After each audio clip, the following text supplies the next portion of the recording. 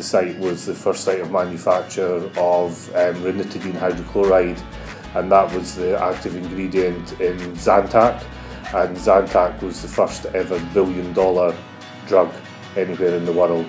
Products that started life at Montrose contribute to in the region of probably about £8 billion worth of GSK sales annually.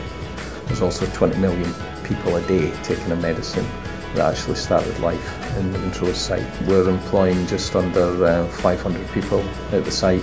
We try and use local businesses wherever possible. We've done estimates before, and we reckon about £40 million goes into the Angus economy.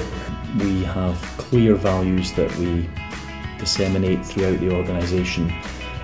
Things like integrity, transparency, respect for people, patient focus.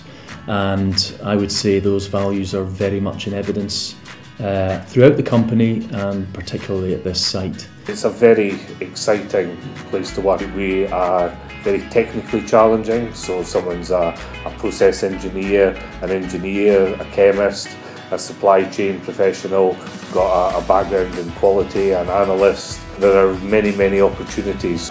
So I studied pharmaceutical and chemical science at Brighton University, and from there I had a contractor position at where GSK at the research and development facility there, and then from then I've progressed up to here to have a permanent role here. So at the moment I think we've got about 17 apprentices at various stages. We've got apprenticeships in quality function as well as the traditional engineering ones. We're breaking out into the process technician quality area and so on. So it's a very exciting range of opportunities for younger people. I applied after doing 1 year at college to study mechanical engineering, and then I got put in the role of an instrument technician.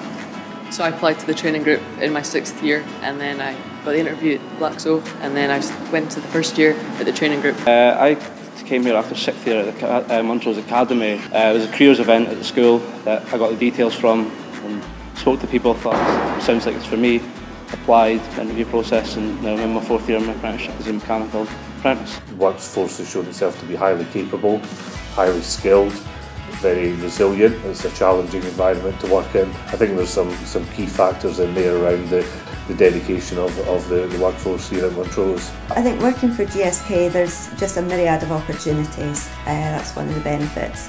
And coming to the area, it's lovely.